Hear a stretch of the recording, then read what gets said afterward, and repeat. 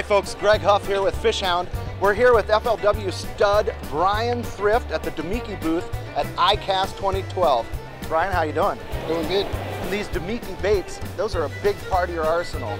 Yeah, for the last 3 or 4 years, the Damiki baits have been a huge part of my arsenal. Anywhere from when we first started out with the DC 100 and 200 crankbait, the stingers, and now the air crawls and the hydras. And I'd like to show you some of the new stuff we have for 2012. Outstanding. What do we got here? The Anchovy Shad. This is going to be a bait application designed for Alabama rig type rigs, Sure. sharp hitting.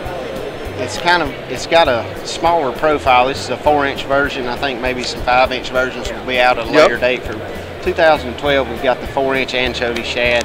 It's got a real slim profile. And you can actually see how soft the plastic of it is. Right. And you know, when you hold the swim bait up and that tail hangs all the way down, you're going to have some incredible action on that. Oh yeah, you're going to get a lot of this. Yeah, it's going to have a real good wobble to it. You're going to be able to wind it at a real slow retrieve and still get the action you're going to want. You're not going to have to burn it wide open to make the tail wiggle.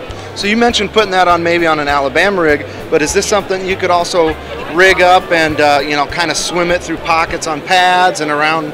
What are some other applications for it? You can definitely do that. It's still got the hook slot in it for a big EWG weighted hook.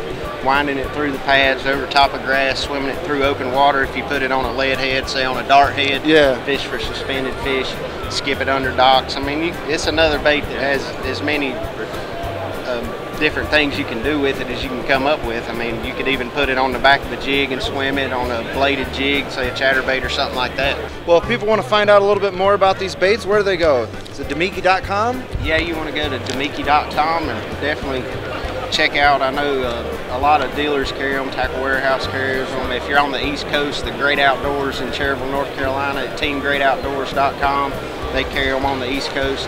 It's just the full line of baits. I mean, they're soft. The thing that makes Damiki so unique to me and what I love about it so much is the quality of their soft plastic. It's not a hard plastic.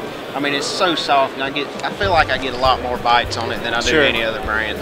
All right, Bryan Thrift here, our FLW stud at the Damiki booth. Stick around for more Fishhound videos.